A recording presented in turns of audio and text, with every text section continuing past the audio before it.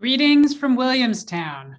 On behalf of everyone here at the college, it's my honor to welcome you to tonight's event, a celebration of 2021 Bicentennial Medalist Bruce Grinnell, Williams class of 1962.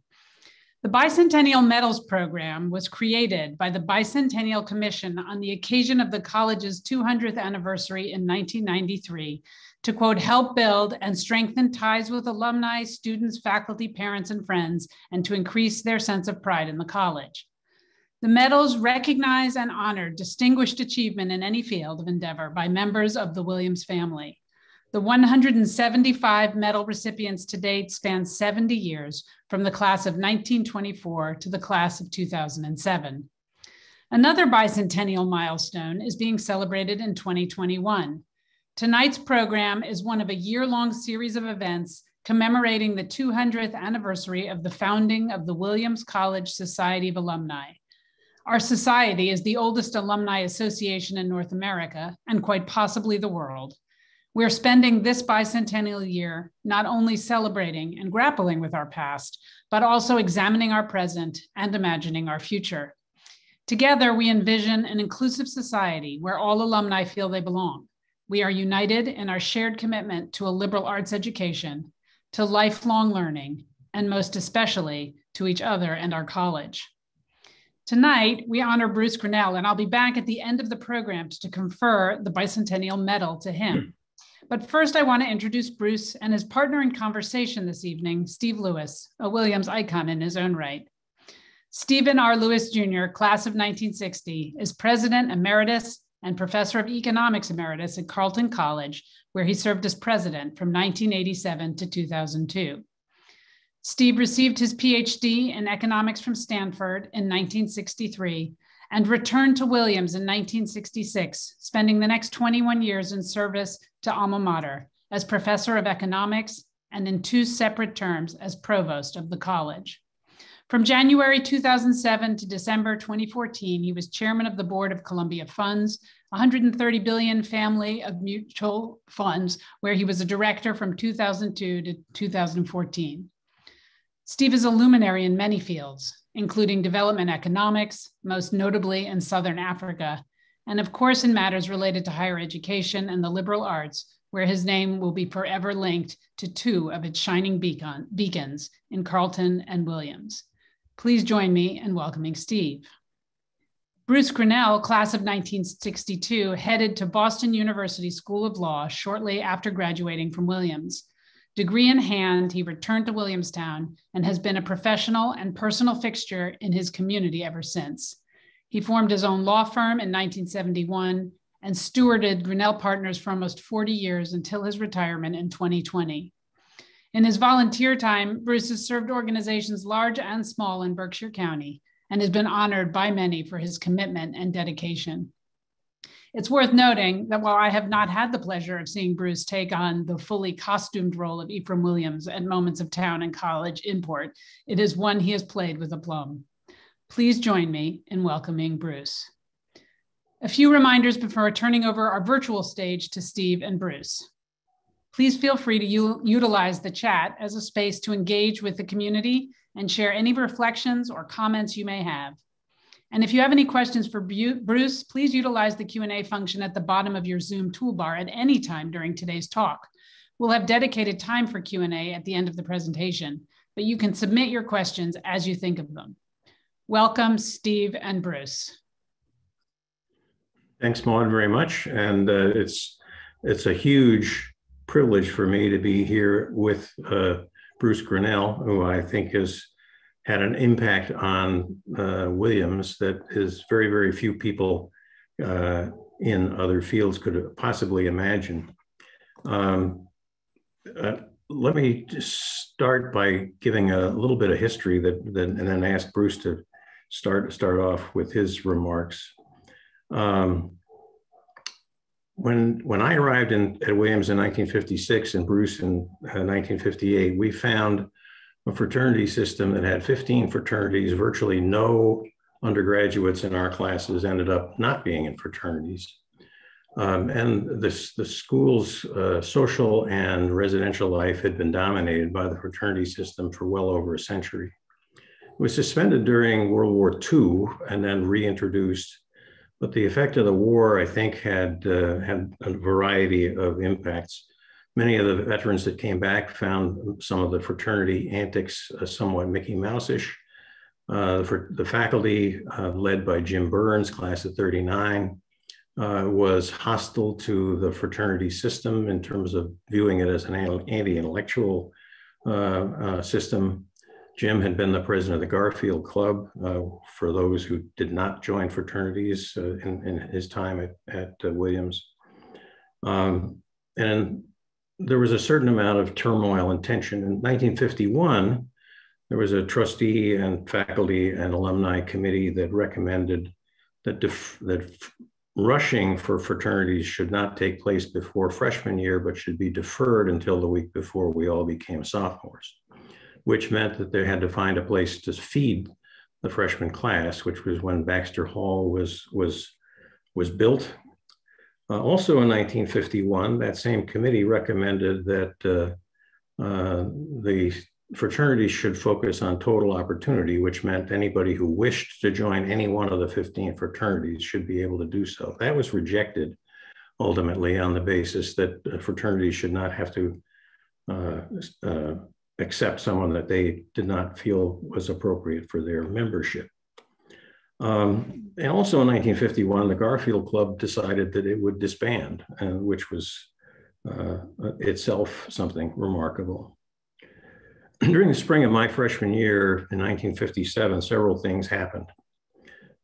Dave Phillips, class of '58, led a gargoyle study group that looked at fraternity charters and found that several of the Williams fraternities had restrictive clauses on either race or religion, and that became public in the spring. I remember very well the morning that we all woke up to find slipped under our door a memorandum from the Committee of 22, as it was called, quickly to be known as the Terrible 22, that recommended that the college abolish fraternities, take over the functions of feeding and dining, and allocate students to fraternities at residential facilities at random. In my class, when we were getting ready to go into rushing in the spring of '57, decided that we would not accept bids to fraternities until everybody in our class who wished to join any one of the 15 got a bid. There were 20 or 30 students who had to be classmates who had to be allocated to the 15 fraternities, which was done by the fraternity presidents, basically. So we achieved total opportunity. That was in 57.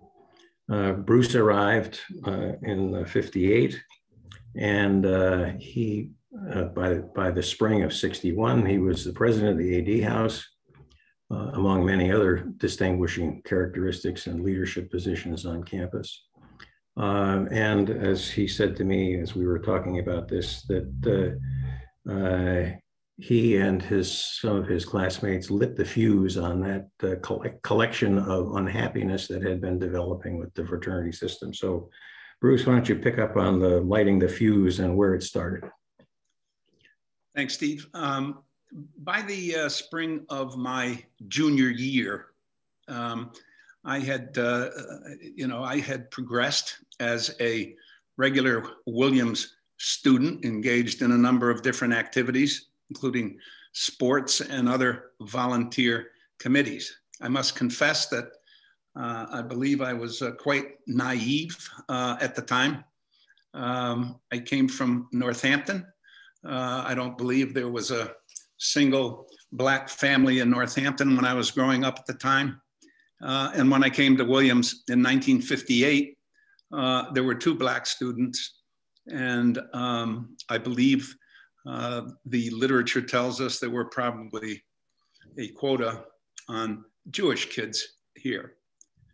When I took over the presidency in the spring of my junior year, I was following in the footsteps of some pretty impressive leaders. Fay Vincent was the president when I was a sophomore, Dick Bradley when I was a junior.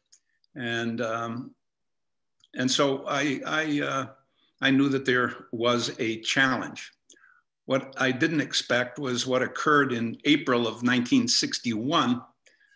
Our fraternity had been assigned a international student. We had few international students at Williams at the time. The student that we were assigned, family, fled North Korea to South Korea to the United States. His name was Myung-Koo Ahn, A-H-N.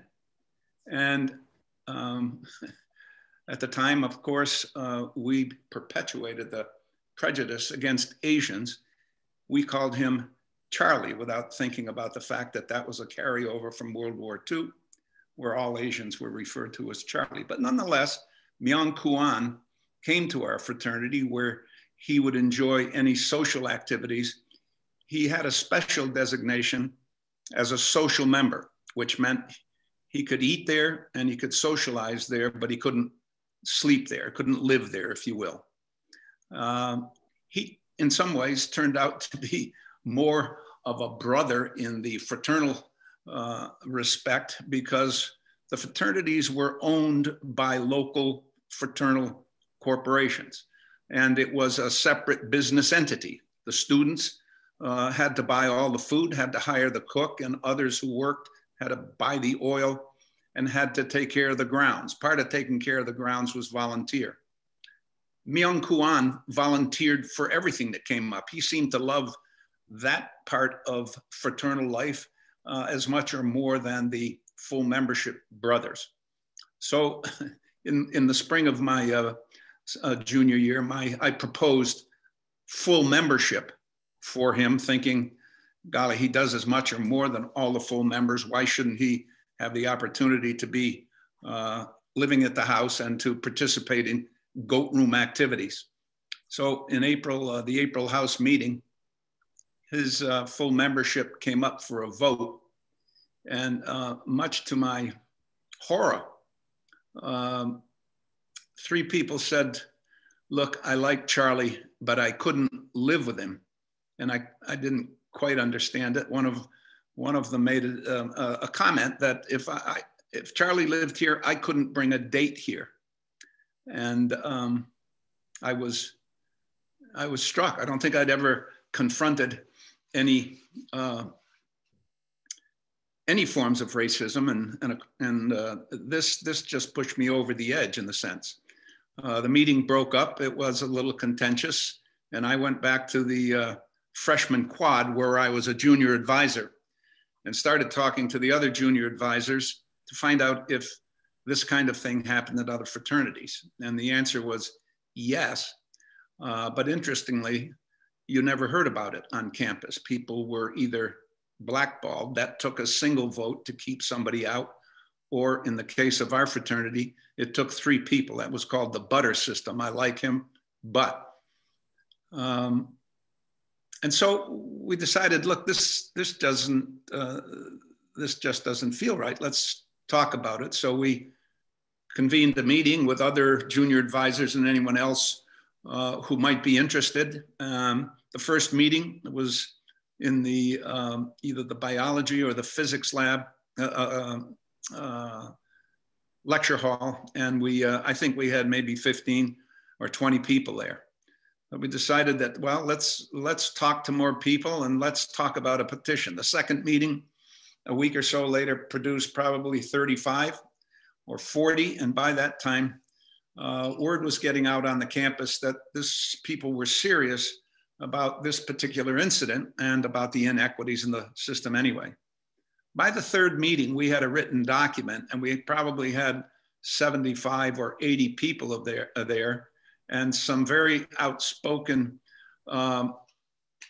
undergraduates who wanted to reform the system within, but were very much opposed to abolishing fraternities.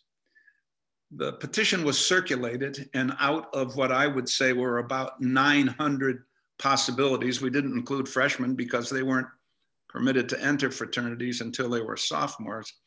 out of about 900 potential signers, either 46 or 47 people signed this petition. This now was about mid-May.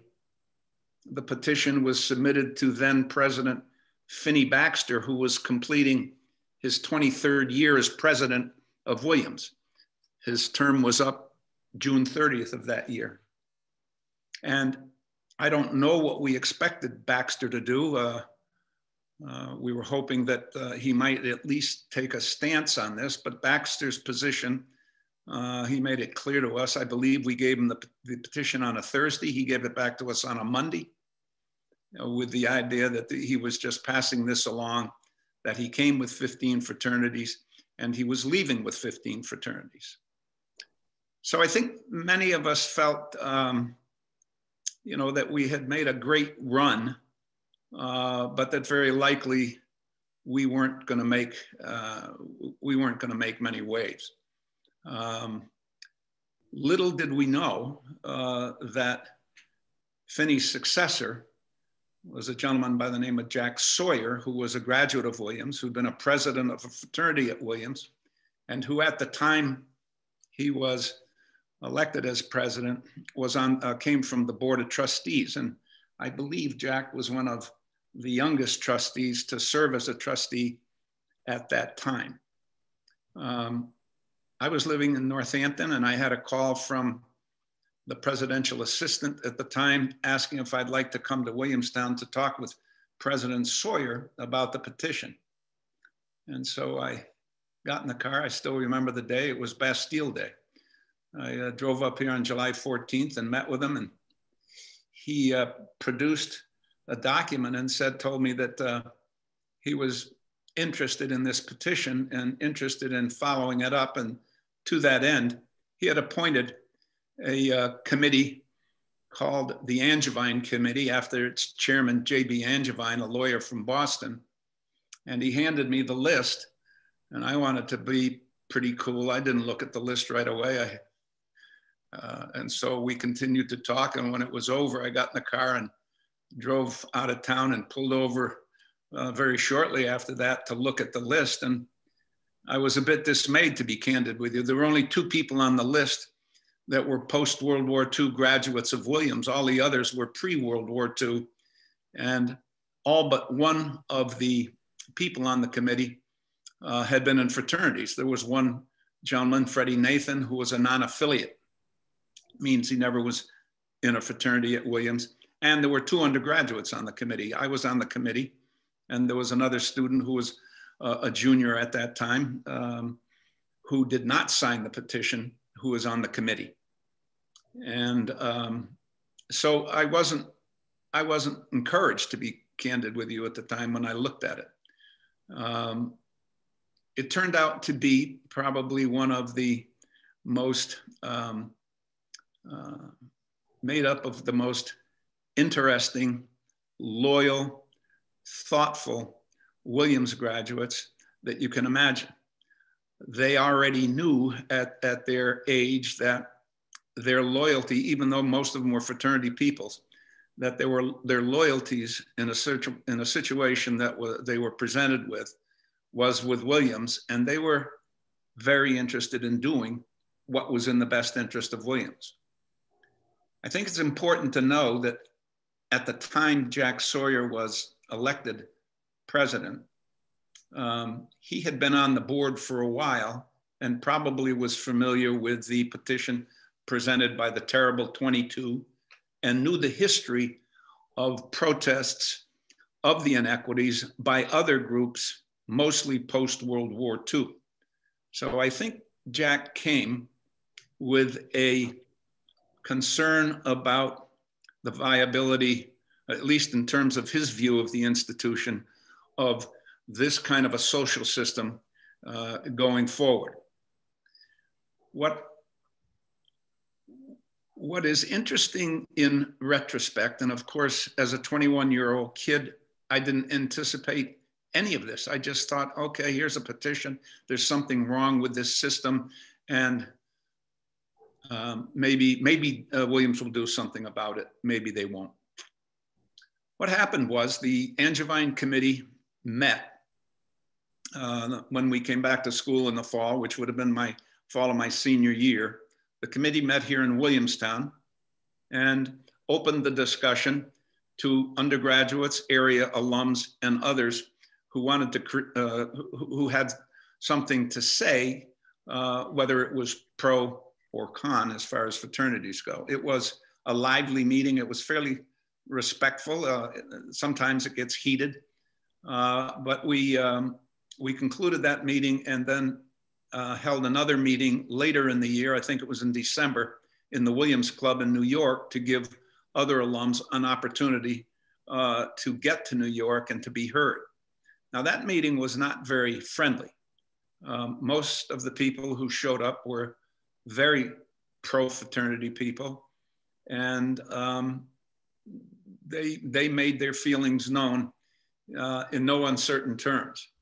I think the meeting went well after midnight, and as a result of that meeting, J.B. Angevine scheduled the next meeting for January in Williamstown.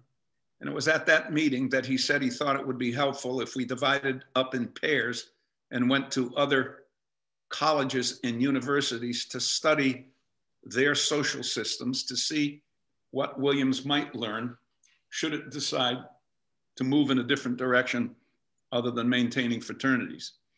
I can remember I went up to Bowdoin with a gentleman by the name of Dick Debevoise, who was an outstanding Williams alum, a lawyer, and a federal district court judge. And obviously, as a 21-year-old, I'm somewhat in awe of these people who are so verbal, so thoughtful, so committed to the school. We spent 2 nights in Brunswick, Maine, and he prepared a report for the other committees, for the other committee members.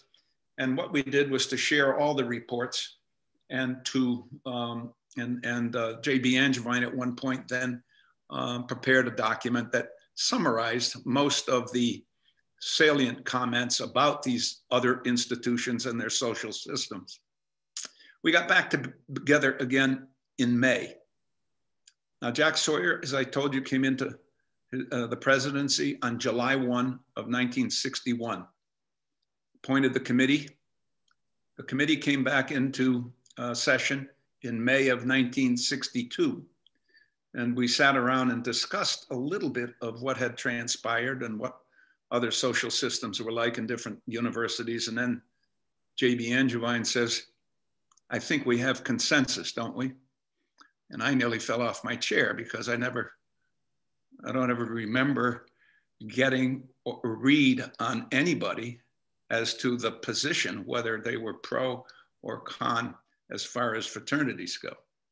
And everybody said, I think we do. And Angevine says, well, we'll prepare the report in a way that recommends to the trustees that they assume full responsibility for housing and feeding all students.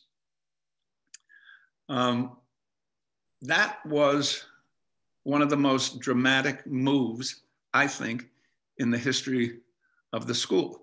Williams, the original fraternities came to Williams in 1835. And over that period of time, there was a transformation. They were originally reading clubs. And of course, in the late 1800s, they became more social clubs and had become full fraternity eating and social activities in the early 1900s.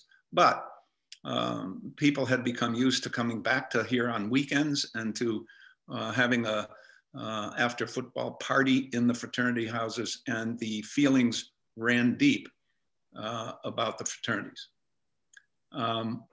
What was impressive about Jack Sawyer was that he was handed an opportunity to move on the fraternity system. The very first month he came into his presidency, there were a number of events, had they not occurred I believe Jack could not have gone forward with the fraternity, with the movement on fraternities that he did, when you think about it. Had Myung Kwan been assigned to another fraternity, this may never have been an issue. He may have been accepted as a full brother in another fraternity. The undergraduates who signed this petition, if anybody has had an opportunity to look at the petition and look at the signatures and to see the activities in which these undergraduates were involved, these young men at the time were among the best Williams has to offer. They were serious students. Some were presidents of their fraternities. Some were editors of the record. They held, many were gargoyles, many were junior advisors. And so there was a gravitas to this group, I think, that allowed Jack to go forward with this petition in 1961. Had that petition been a petition that had been put forward only by non-affiliates, only by people not in fraternities, I honestly believe that Jack would not have risked it at that time. And so there's another piece of the view of this thing, looking back as to why Jack took this lead then. It was a dangerous move. Finney Baxter had told Jack, stay away from the fraternity issue. It's like touching the third rail. But he did it. The trustees approved it. And later in 1962, there was the beginning of the outline on how Williams would implement the new social system. So looking back on this, you have to know the fact that all the other schools of Williams' size and of Williams in what we now call the NESCAC schools, hardly any of those schools touched the fraternity system until in the 1990s, if then. And it came with a struggle for most of them. Go ahead, Steve. Yeah, no, I was going to say, I think that, thanks, Bruce. We might have mentioned at the beginning, some people have mentioned in the chat, that John Chandler did a great little book called The Rise and Fall of Fraternities at Williams, which is a very instructive one and talks more about some of the byplay outside of the Angevine Committee from some of the members, including Bill Gates, who was a classmate of Jack's. And many of us remember him fondly as a faculty leader and a great teacher. I think, yeah, the thing I would ask, I guess I'd ask Bruce, how much did you follow the implementation? That they established what they called the standing committee, and by the time I got back to Williams, the joke was they called it the standing committee because they didn't dare sit down anywhere because they were afraid they might be attacked. But I wondered how much you followed the implementation after that. One of the things I would say, Sawyer, I don't know how many times I heard him say over the years that I worked with him, sort of something to the effect that there are no panaceas in residential arrangements. There are no perfect solutions in residential arrangements. And I'd say that Williams' subsequent history has borne that out, that there have been lots of efforts at it. But I wondered, Bruce, how much you followed that implementation. I did follow it. We moved back here in 1968. And I think that at the time I was working for a local attorney, Larry Urbano, who happened to be a Williams graduate and was the college attorney. And I believe that his office, or Larry, was actually involved in the conveyance of the last fraternity that was, whose property was going to be conveyed to the college. But as far as the implementation goes, I heard the same stories that you've told. And in discussing this with John Chandler, who for many out there, John Chandler succeeded Jack Sawyer as president of Williams in 1975. John said that it was a most difficult adjustment simply because the college wasn't able to do so many of the things that they desired to retain about the fraternities, that is, that small residential living. I think it was hoped at the outset that the houses that had been fraternities and had been now renamed in honor of some alums or some college presidents and whatnot, we're hoping that they might be able to keep 40 or 50 students in those residences and benefit from what being together in small living units was. The unfortunate thing was that it became, I guess, too expensive. Each one of the fraternities had full kitchen equipment and provided full meals, 3 meals a day. And so it became prohibitively expensive to maintain 15 separate kitchens for the numbers of students that you could house in the 15 fraternities. Actually, one of the fraternities was taken out of here fairly soon afterwards anyway, torn down, taken back over to the Troy or Schenectady area. But the arrangements were never completely satisfactory, I understand, and that the college has since then had a number of different tries at how kids want to separate themselves or be together in different social settings. So it's been a challenge. So I honestly don't know. I wanted to make one comment about the real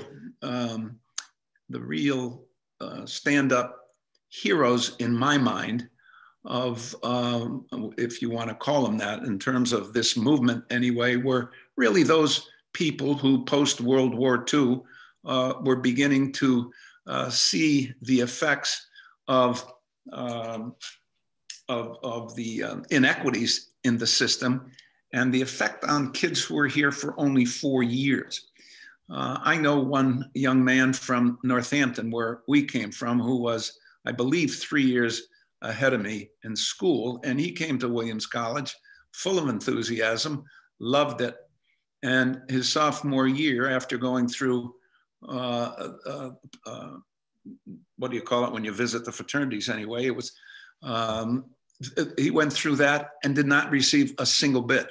Not one of 15 fraternities wanted this young man, who was a terrific fellow.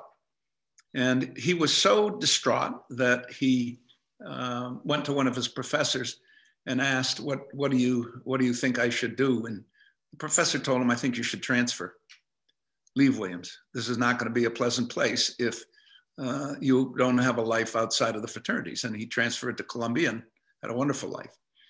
But those kinds of things, I think, were beginning to surface in, through the various groups who were committed to a reform. One of the things that I think has come up in the Q&A, Bruce, and you could speak to part of this in terms of the fact, what was the faculty role in these changes?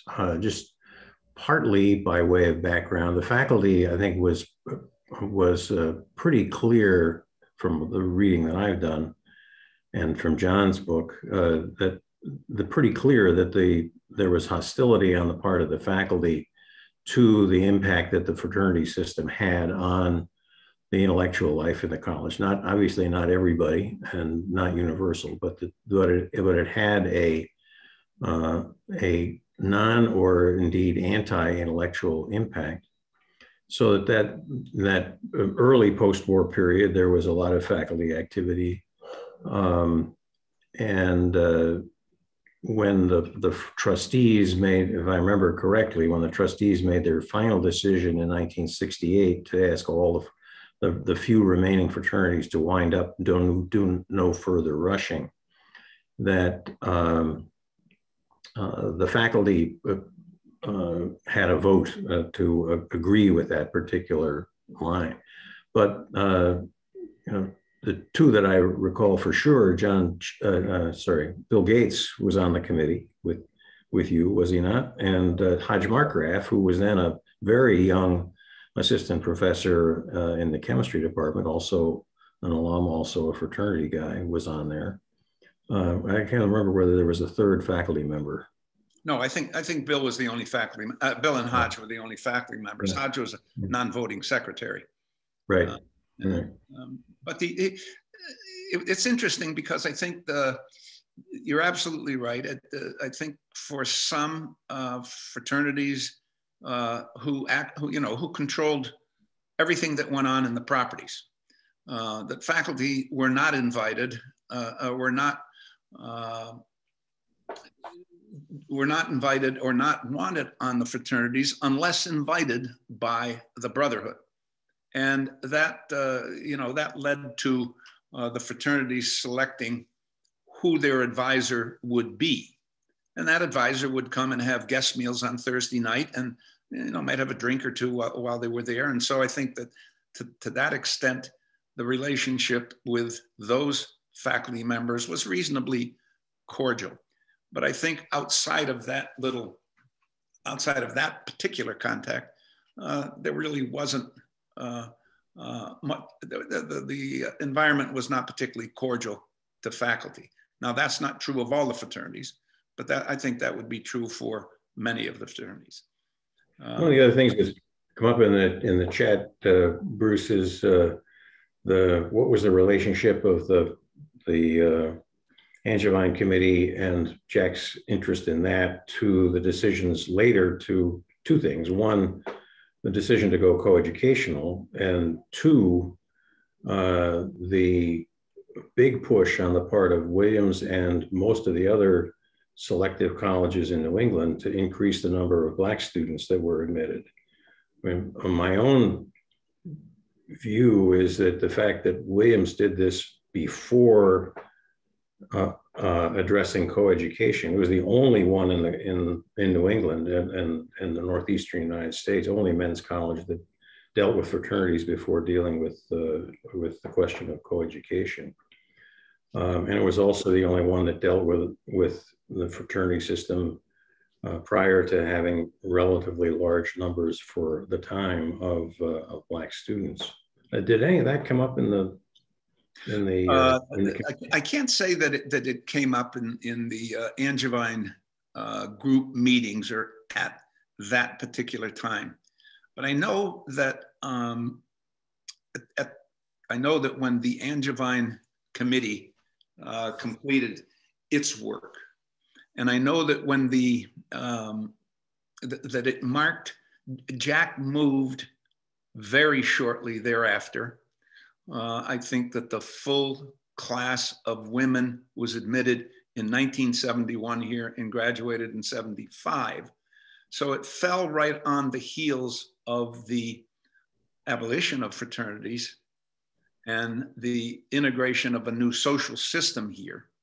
It gave Jack Sawyer the opportunity, and some think that Jack came to the presidency with a bit of a plan in store, both for seeing an end to fraternity life at Williams and for making the institution co-ed. And what happened during that period of time, it's very interesting that Williams was the first by many years to abolish fraternities. Right after it abolished the fraternities, it began progress towards coeducation, which started off with a few undergrads from women's schools coming to Williams, but not getting a degree from Williams. And then they started admitting full classes of Williams, I think in 1971. Also at the time, I think I mentioned that when I came to Williams, there were probably 2 Black students. When I graduated 4 years later, there were certainly fewer than 10. But by 1968, I believe there were 38 Black students here. And thanks to Phil Smith in the admissions office, it gave him the opportunity to start looking at a more diverse undergraduate body. I think when you and I came here, Steve, I think it was 60% private school kids and 40% public school kids. And that changed, I think, while we were here. Before I graduated, I think they had it flipped to 60% public schools kids and 40% private school. So yeah, I think that was all part of that same movement. I think that Phil Smith and Fred Copeland, good solid Williams alums, oversaw a fundamental change in what the student body looked like. I think that one of the things that's interesting about Sawyer was the way he kept his own counsel about things. His papers were sealed for 50 years. And he always dodged the question publicly about whether he had coeducation in mind before he came to Williams. And now that his papers are public, you find that he was in the spring of '61, before he even got here, he was writing to the presidents of the women's colleges around New England and New York, inquiring about issues related to education of women and coordinate education and so on and so forth. So, I mean, he was, in my experience with him, which was several years of working very closely, he was always about 5 moves ahead on the chessboard on every issue than anybody else. Extremely strategic. Steve, I see one interesting question in the Q&A, and it had to do with the question asked, was any consideration given by Williams to the potential fallout among alums for support, financial support, which is an interesting question. And the answer was, I'm assuming there was some given to it, but right after the trustees voted to accept the responsibility for housing and feeding all students, which essentially was the death knell of fraternities, a rump group among the alums wrote to every single graduate in Williams and asked for their normal annual fund contribution that it be sent to this rump group. And they felt as though if they could do that to any significant degree for 2 years, they'd be able to force Williams to take back the fraternity system. And here again, you see the respect that Jack Sawyer had among his alums. He was very well respected, not only by his classmates, but by others. He went to, I'm told anyway, he went to 3 alums when this group wrote this letter and said to him, this poses a very real threat.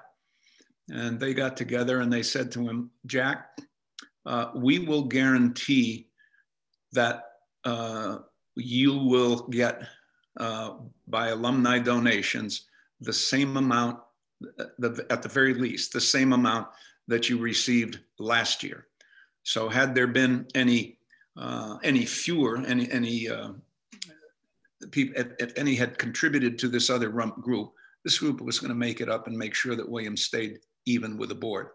That ended in 2 years. They went away, and Williams was able to move on with the implementation of the new social system. You know, one of the things that now that we're in the 200th anniversary of the Society of Alumni, the society basically came into being to save the college when the defectors of 1821 marched across the hills. And I think that the loyalty of the alumni really came through. Ed Stanley was on the Angevine Committee, if I remember right. Bruce, class of 37, Eddie Stanley, class of 37, yeah. And he was a president in the 60s. He was a president of the Alumni Society. And I was told by Jack that at the Society of Alumni meeting shortly after the Angevine Committee, I don't know whether it was the same 62 or 63, that Ed said, you know, that the Angevine Committee had made its report. He wasn't sure that everybody agreed with it, but it wasn't the job of the alumni to set policy of the college. That was the job of the president and the trustees and the faculty. And our job as alumni is to support the college in what it's determined to do. And I think that the other thing that went right after, in addition to the story you tell, Sawyer started the 175th anniversary fund. And that went, when I became provost, they had made their goal. And so he was kicking off what he called phase 2. Yeah. And so one of the things that he, you know, to have abolished fraternities and gone co-ed and increased the number of African-American students and changed the curriculum and changed the calendar, et cetera, and still have record alumni contributions was quite a tribute to his leadership and to the loyalty of Williams alumni. Yeah, it was extraordinary. Just to clear the record, I checked to see Eddie Stanley was not on the Angevine Committee. I thought he had been too. Okay. He was an extremely influential alum at the time. I know that. Yeah. He was later. He was a full trustee too. Yes, he was. Yeah.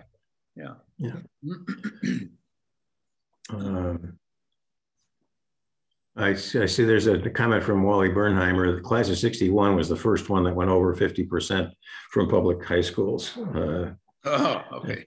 So that was my recollection as well. That it was just after we were admitted that they finally broke that record. Yeah. But it's a fundamentally different student body, and it's hard to think about how the student body today would function if you had a fraternity system that was anything like the one that you and I experienced when we were there. There's a question about Bill Coffin, the chaplain for a couple of years at Williams and then sort of legendary chaplain at Yale. He was very outspoken against fraternities, right. And in fact, had a shotgun full of pellets put through his window at one point, apparently by somebody in one of the fraternities.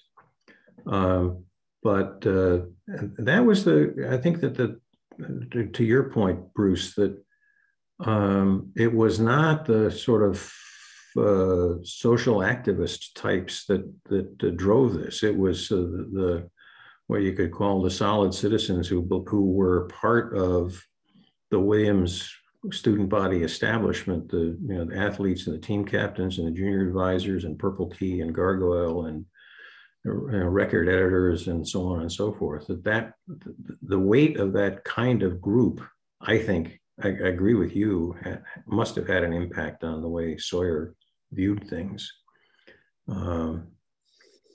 Yes, someone has asked an interesting question about how the Angevine Committee arrived at this so-called consensus. I believe, here we were, there were 2 undergraduates on that committee.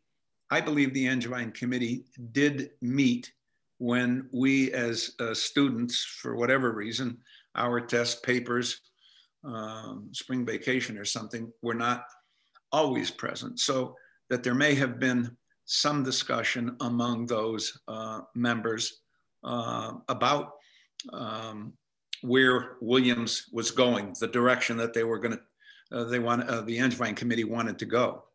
And, but in the meetings that I had been involved in as a student, and I think Rob would probably corroborate this, it was somewhat of a shock because we hadn't been part of any, long discussions about what the recommendation would be. But it was a momentous occasion, and I must say that the chairman, J.B. Angevine, has had one of the greatest minds that I've ever worked with. He had a way of distilling a lengthy lengthy conversation down to, a short page or two. When we went to New York for the New York meeting, Hodge Markgraf took 31 pages of notes that night, and I don't think we adjourned until 12 or 1 o'clock in the morning. And JB Angevine says, "Can you get me the distilled notes by 6 o'clock or 6:30, because we're getting back together at 7:30." So Hodge distilled 31 pages down to 10. Angevine got it and presented it to us in 5 pages. And he had not missed any of the critical points of the 4 or 5 hour discussion. He was, I thought he was extraordinary. One other thing that has come up from time to time, Bruce, is in addition to the question of whether there were some side conversations among the non-student members, the question of what role Jack Sawyer played during the course of the Angevine Committee deliberations and gathering of evidence and so on, which he had always said, well, he didn't engage with them. That was up to the committee. And I would just say, as having someone who worked with him very closely for a long time, I just can't believe that was true. I mean, he kept, when I was on the Lockwood committee that studied coeducation, and he never came to any of our meetings, but he sure as heck knew what was going on and followed it extremely closely. And that was. John Chandler will tell you that he may have had some discussions with JB Angevine or some of the others, but he didn't. He gave me the impression that he didn't. Jack wasn't running the show. JB Angevine was running the show and was doing exactly what Jack had expected. That is, look, we may be changing the social system at Williams, and we should be taking a look at what other schools are doing. That would be prudent. So the idea of dividing them up and sending them out to other schools and then reporting back, I think, was a smart move, and certainly gave them an opportunity to come in and say, well, nothing here really fits at Williams. What we're going to do is to assume the responsibility for housing and feeding everybody and work our way through what kind of a system we want here. That was the ultimate decision. We're gonna switch back to President Maud in a minute. Anything final thoughts that you have to say, Bruce? I'm so pleased to be able to have this conversation with you, as I think that you and your fellow students had a huge impact on Williams' future. One question that might be worth a bit is how much blowback did you get as an individual? That's an interesting question, because when I received Maud's letter, I was stunned, to be quite candid, and it tended to. I was a bit emotional because of something may have. I think there were some painful moments. Particularly, I made a mistake. I think I probably should have left the house. I lived in the house my senior year. I think it was probably difficult for those ADs who were very pro-fraternity at the time to have someone in the house who was moving in the direction they didn't want to go. That is against the system. And so there were some aspects of senior living that were difficult. 84% of the undergraduate body wanted to maintain fraternity. So generally speaking, it was a long year, put it that way. Great, thanks. Thank you so much. Can we all just give a virtual round of applause for Steve and Bruce? It was so wonderful to hear that, and to hear all of the, I'm a historian. I love to hear the oral history from the source himself. So it was really wonderful to be able to hear that. It is now my honor to confer the college's Bicentennial Medal to Bruce Grinnell, class of 1960. You were just doing what you thought was right. For a humble working class kid from Northampton, Massachusetts, it probably felt that simple. You couldn't have known that your actions in the spring of 1961 would alter the trajectory of your college and etch your name into Williams history. But that's exactly what happened. You were captain and quarterback of the football team, a junior advisor, and president of your fraternity. You had hard-earned social capital and weren't afraid to spend it when the inequities and injustices within the residential and social structures of the fraternity system were glaring. You weren't alone in seeing those, of course. Many before you had spoken up against that system or had their Williams experience negatively impacted by it in silence. You and a handful of fellow undergrads set out to make change. A first meeting drew under 20 students. The next saw that number double. A third meeting brought together close to 100 students, but now with voices in opposition to your efforts and attendance. A deeply thoughtful petition was written, and it concluded in part by recommending the immediate establishment of a committee consisting of trustees, students, faculty members, and alumni to conduct a complete investigation of the social system. 46 undergrads signed on to what would become to be known as the Grinnell Petition. That document was on John Sawyer's desk when he began his transformative tenure as Williams president in July 1961. Shortly after, you were one of 2 students named to the Angevine Committee formed by President Sawyer and the board to determine the role of fraternities. The rest, as they say, is history, and your college is forever grateful for the part you played in helping Williams move forward. In recognition of your distinguished achievement and service to your college, Williams is proud to honor you with its Bicentennial Medal. Now, if we were in person, I would place that medal over Bruce's head. Tall as he is, it would be difficult, but I would have done it. But I will instead simply pass it to him from our respective locations in Williamstown to him, where I believe it is now arriving. Thank you, Maud. Thanks again for being with us tonight. We'll be honoring 3 more Bicentennial medalists this academic year. Be on the lookout for those virtual programs later in 2022.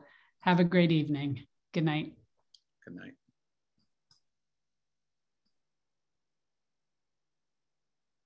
Hey.